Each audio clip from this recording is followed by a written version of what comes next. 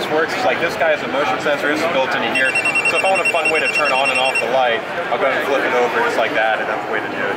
It's all programmed through the app. So something else that you can do is like, let's say if I wake up in the morning and I want to brew my coffee, my smart coffee maker, I hit this button. This is programmed to play the sound, but I can program it to brew coffee through the app. Also what you can do, so one of my friends, he has a cat that won't drink out of a bowl. He drinks out of the faucet. So if the cat walks by the faucet, this is a motion sensor programmed into the If This and That app. The water faucet will turn on and then turn off once he walks away.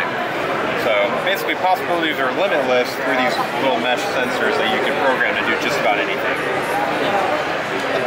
Cat improves.